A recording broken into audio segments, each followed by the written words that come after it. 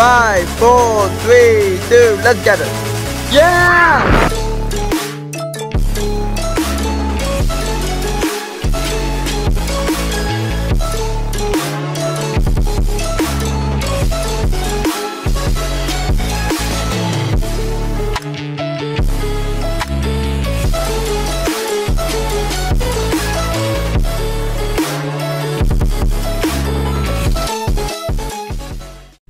Okay, what's up guys, it's Team Pop Culture Perspective here. I am here with my very good friend Hershey Park Enthusiast. I always wanted to do this.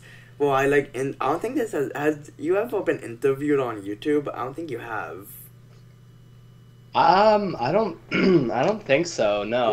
Yeah. I think this is the first time. Yeah. I've had I've done like collaborative live streams and stuff where people have asked me questions, but yeah, this is the first time I've been interviewed. So huge shout out to Team Park Retrospective for doing that. That's awesome. I really appreciate it, man. You're awesome. Yeah, and so yeah, once again, this is my very good friend Hershey Park Enthusiast. You probably know him as Hershey Park Enthusiast or Grant, yeah. But so let's get into the questions. So I didn't have to change screens. I pulled it up on my phone. So the first question is, what made you want to start YouTube? Yeah, so I think for me, I was just really kind of, I've always just been really passionate about roller coasters. Like even when I was scared to ride them, like I would spend hours on like Ultimate Coaster making designs and stuff like that. Like I knew I had a level of obsession. It was just a matter of getting over my fear of roller coasters. And the 2019 season was really when I was just like, okay, we're just gonna go and just do all of them. And I was just amazed by like the end of that season and like early 2020. I was like a huge coaster enthusiast, and it like almost happened overnight. And I knew like that was something that wasn't necessarily normal for everybody, because I know like people are scared to ride roller coasters. They ride them and they're like, oh, that's awesome. But for me, it was something more than that, and it was something that really. I realized I had a special passion for roller coasters, and especially for Hershey Park, because that was the park I've just always grown up going to, and Cough, Hershey Park. That was really when I conquered my fear. Yeah, that was really when I conquered my fear of roller coasters. So it has a special place for me, and it just I love all the coasters there to death, and yeah, I was just like, it was one random day in November as the off season was kind of coming, like as the off season was kind of coming up, I was like, I really don't want to have an off season. Like I want to keep going to the park. I know. What's some way that I can almost make this? Yeah, I was like thinking like, what's some way that I can make this feel longer? Like how can I make the Hershey Park season still feel like the Hershey Park season even when it's off season? And I settled on, I've seen other coaster YouTubers do channels and talk about parks. I wonder if I could do that, but dedicate a bunch of content to just one park. And that's kind of where we started, and yeah, we just kind of went from there, and it's just been a blessing just how far the channel's been. So thank you guys all for watching this interview and for supporting the channel, and again, huge shout out to Ian for hosting this. He's awesome. Yep.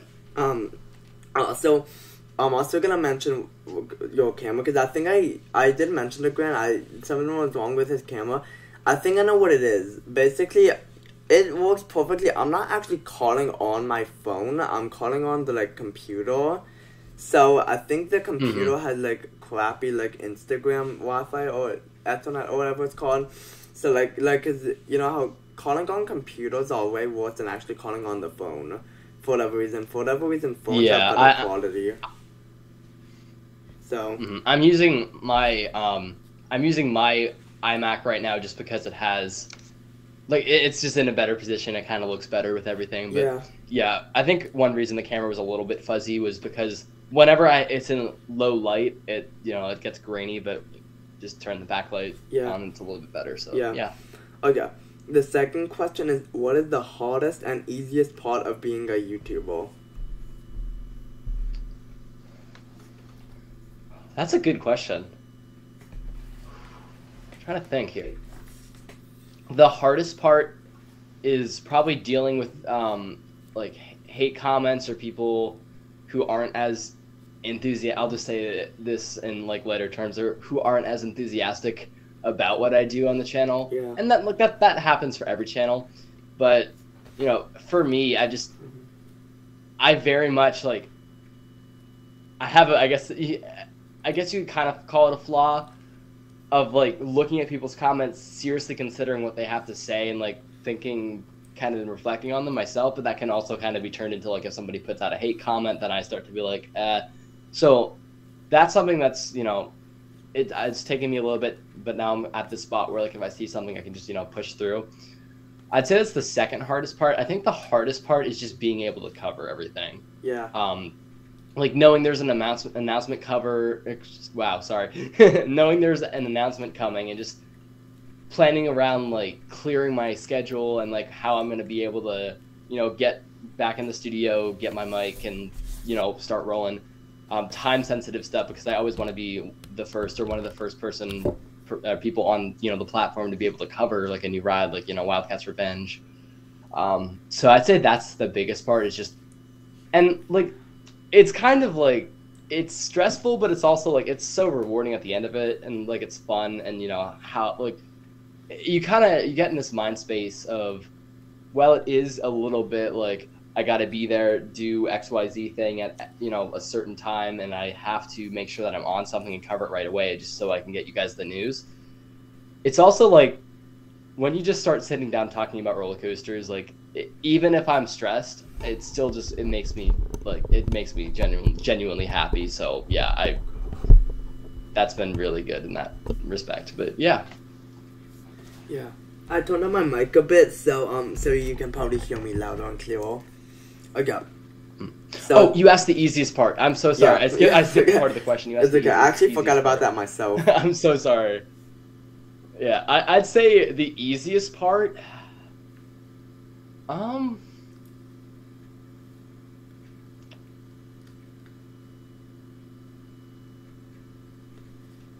wouldn't necessarily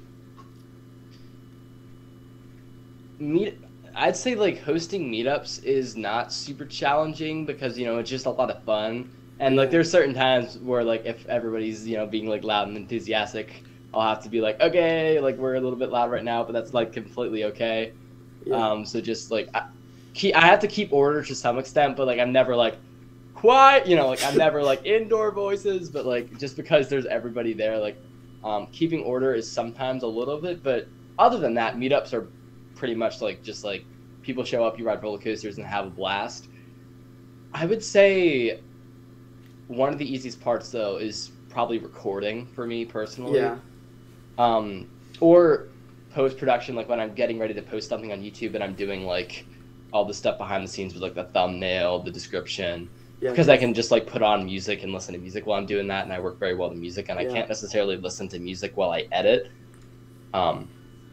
But actually that is something unique to what I do, because I know a lot of people add background music last.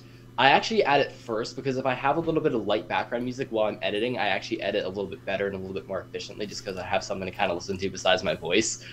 But I would say recording, just because, you know, it's me sitting down and I can go for hours about one subject on roller coasters, which is why a lot of times, like if I want to put out like a Wildcats Revenge video, the initial take of the, like the initial first recording of the video will be like 15 minutes, just because I have so much I want to say about something, but I have to trim it down a lot. But I'd say that's the easiest part for sure.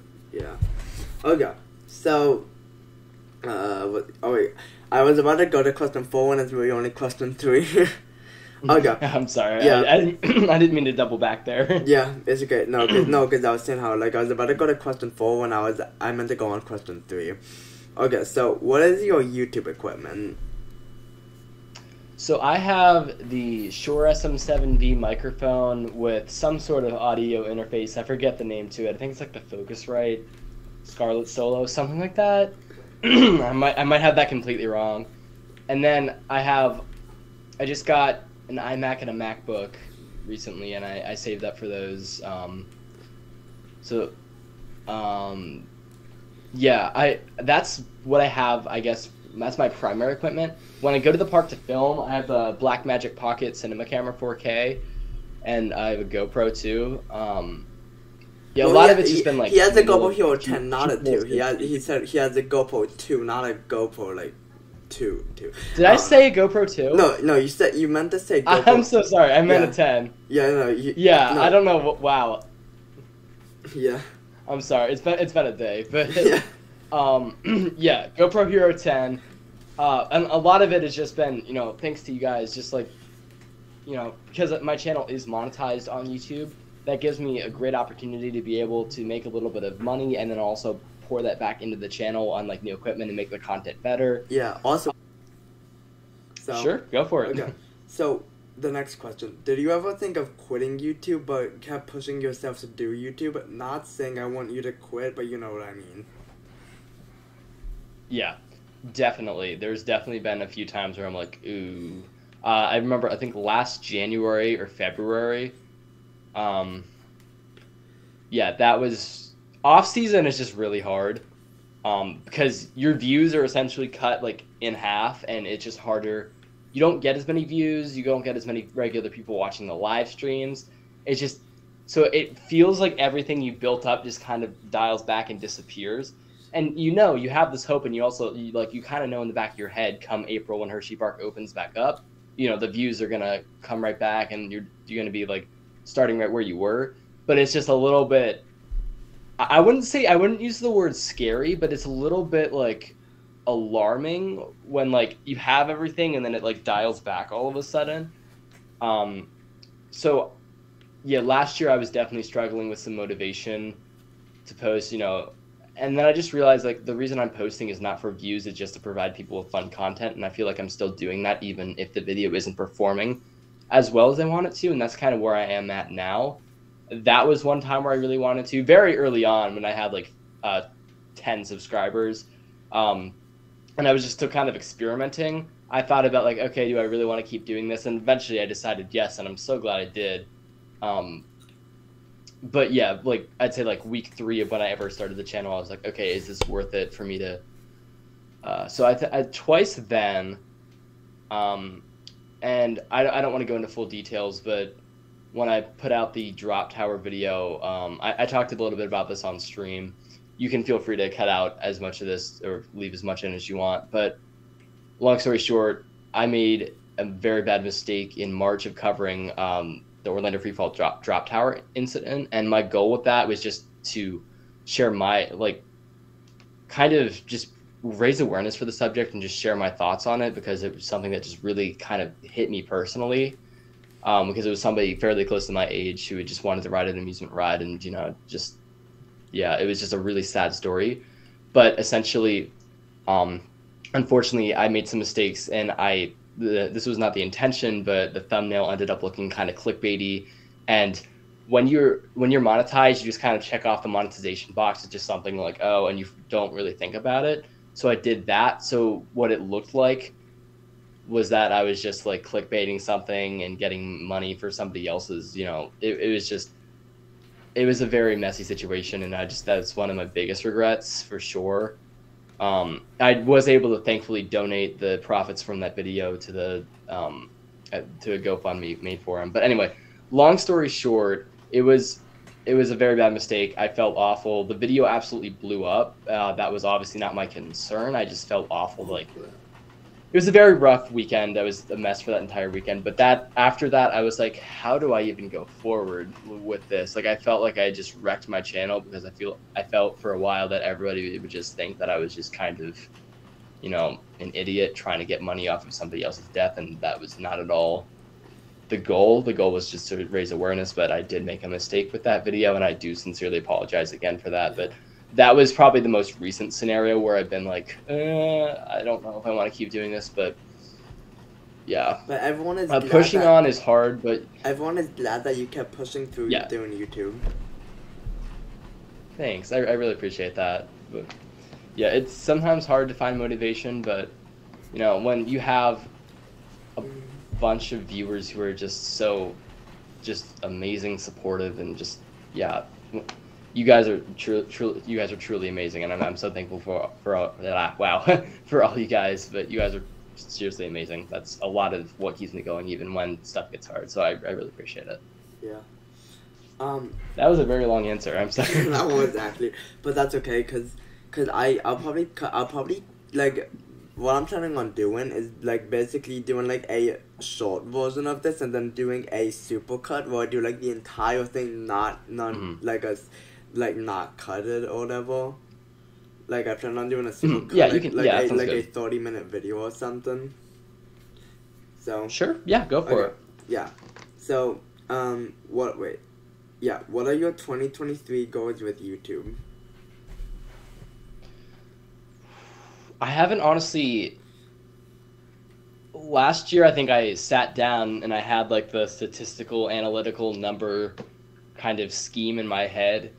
It was like I guess halfway through December, like or later December. I'm not quite there yet, so I haven't really had a lot of time to think about it. So this will just be stuff me rattling off the top of my head. I would kind of like to. I know.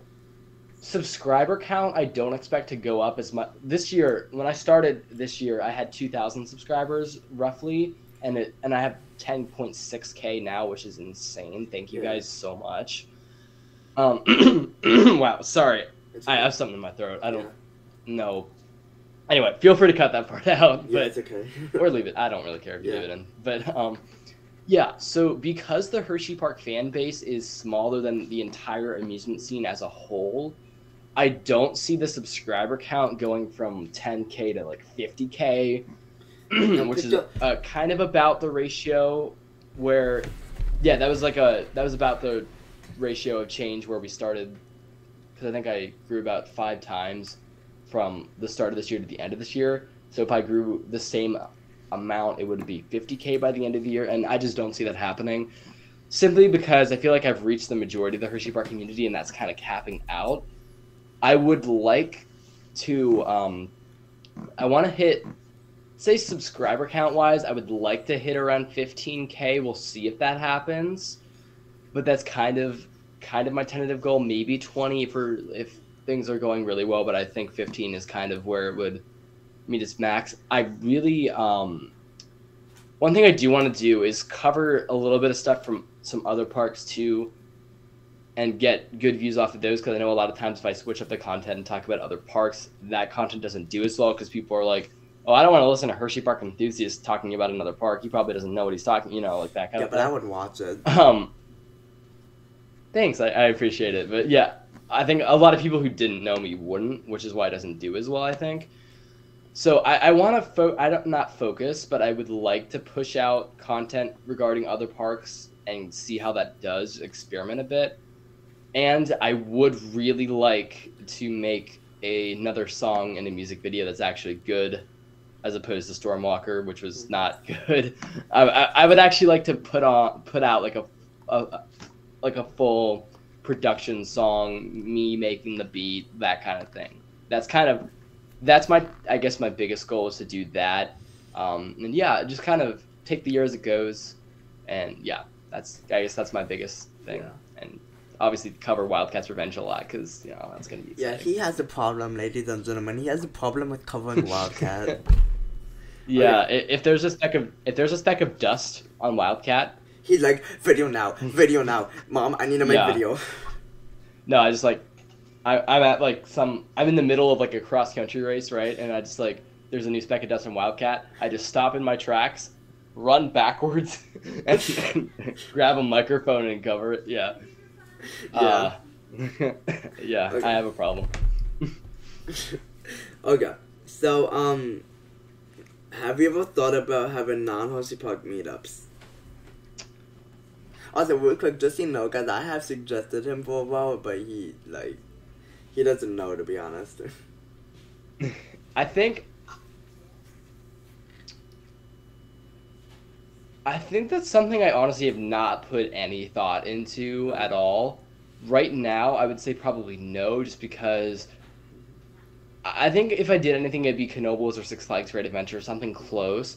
I don't know how many people would show up if it wasn't at Hershey Park, if that makes sense. Yeah. And the other thing is I don't have a car yet, so I'm not able to go to any park whenever I want to. So that's probably another issue.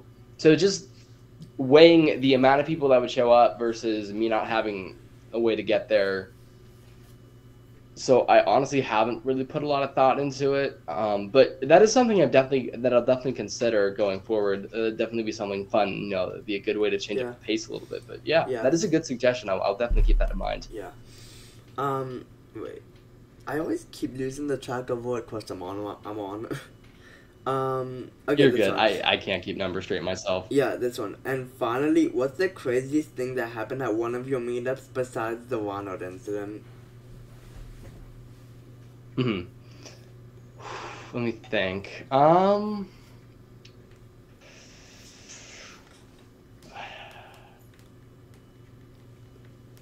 That's a good question. I've had water dumped on me 1 or 2 times. You mean like 50? No, I'm joking. I have.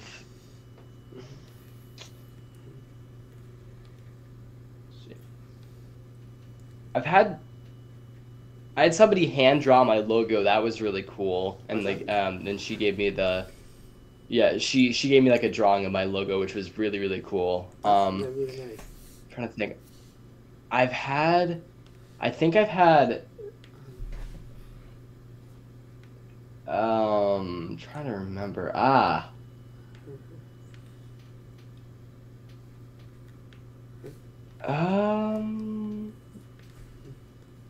I mean, I've gotten Hershey Park specials at least 2 meetups. Yeah, I did. Probably 3. I did one while Mambo.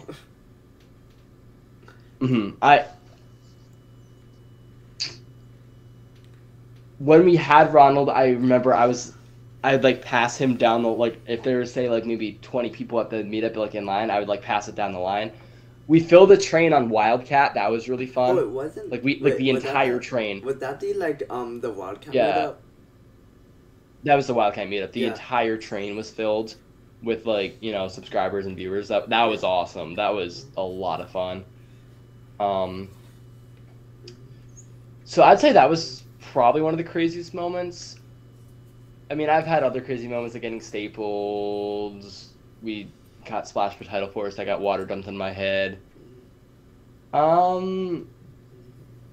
I remember Great Bear Productions had like Dippin' Dots or whatever and didn't want the rest of them, so we gave the rest of them to me, and we were gonna get in line for Wildcat, and I'm like, I don't want to carry these in line for Wildcat, so I just literally shoved half of the thing of Dippin' Dots in my mouth and just rolled with it. So that was pretty crazy too. I don't know. It's kind of a lot of little smaller things that are crazy. There's not necessarily one thing that was I lost my phone on Skyrush, because I wouldn't take my phone on Skyrush. I was about to say, I'm like, you lost your phone on Skyrush, but because I didn't know you were just giving it No.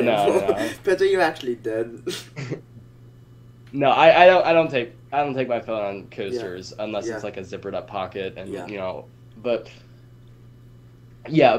there's nothing been that's been really, really crazy. Oh wait, no. I think one person from for some reason, one person from my school was there when I was hosting a meetup, and it was just it was really awkward because I was just there in front of somebody I knew in front of all my viewers, so it's just what? It was a very odd couple seconds, but we moved on, so that was probably weird. I wouldn't say it's the craziest thing. I can't really choose a craziest thing. Which meetup was that at? I think that was during the Wildcat. Oh, during the Wildcat. I think it was during the Wildcat meetup by Skyrush. Oh. I don't know. Yeah. Wait. Now, if you'd asked me the craziest thing that happened at Hershey Park, I'd be able to tell you at least 2 or 3 things that were really crazy. Okay, question 8. What happened at Hershey Park to Gwen? Let's find out, ladies and gentlemen. Oh no. Oh boy, I shouldn't have mentioned that. You're stuck in this cloud now, Gran. You have to answer it. You're stuck. Oh boy. Oh, you guys probably have heard this story. We'll start off with a couple little things. I lost my wallet. That was terrifying because I had my season pass and some money in it. Wait, did it? I got it back, but wasn't I there that time when you lost your wallet? I think you might have. I think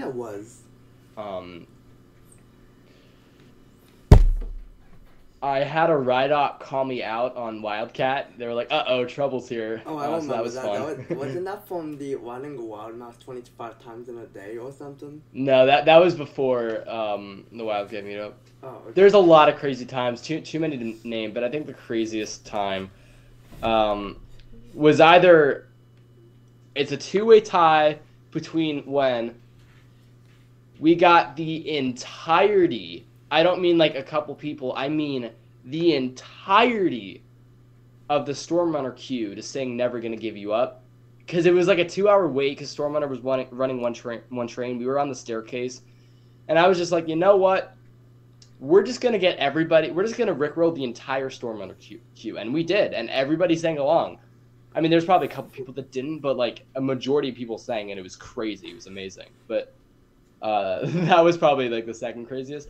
The craziest was when I was in 7th grade, and there was this one Ride-Op that my friends and I, like, she was nice, and we were talking to her or whatever, and I probably liked her back then in 7th grade. I don't know. I was, who knows middle school me. But, like, her name was Anna, right? And you guys, if you've been on stream, you probably know this question, but if you're just, like, a regular viewer of the channel, you probably don't. Or you probably know this story. So we saw her at Fahrenheit, or actually, no, I just saw her at Fahrenheit. I wasn't even with my friends, so I didn't even have any, like, emotional support. This traumatic experience just happened to just me and everybody in the Fahrenheit station. So Anna was there, and I was like, "Hi, Anna!" And I was waving, and she was looking at me. She was like, "Oh, boy, what is a 7th grader doing here, again?" But I was like, "Hi, Anna!" And there was, like, the turnstiles. You go out.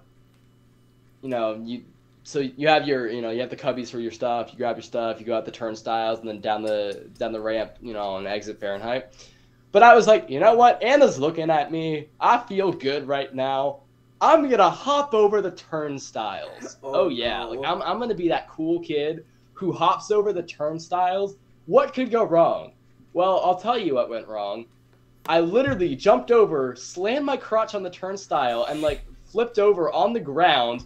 Anna, she literally retreated to the Ride-Up panel and like fell to the ground laughing. The entire station was looking at me laughing, and this was before I even had a channel. So I was completely socially awkward then, even though I was yelling "Hi, Anna," but like I had like no experience with like a lot of people looking at me and stuff. So it was super awkward, and I couldn't even be like subscribe to because it didn't exist yet. So it was, oh my word, it was just so awkward. And I was just like, the worst thing is like, there was like a couple girls my age that were just looking at me dying out laughing like, "Are you okay?" I'm like, physically no, but mentally even more no. It was a really embarrassing. It's funny now, but it was a really embarrassing experience. But yeah, that's probably the craziest thing that's happened at the park. Anyway. Yeah. Probably shouldn't have gone into that must have hurt. That must have hurt. Yeah, it did. Yeah, no kidding. Honestly, my ego hurt. My ego, I didn't even have an ego, but like, my ego hurt more than anything. I think. Like, I was just so humiliated. Yeah. Like, I was gonna hop in line for Stormrunner, but I couldn't even do that. I was just like, this is just too embarrassing right now. But anyway. Yeah. Okay. So those are the end of the questions, guys. I hope you guys enjoyed this video. It has been Theme Park with Perspective and Hershey Park Enthusiast. I'll see you guys later. Peace.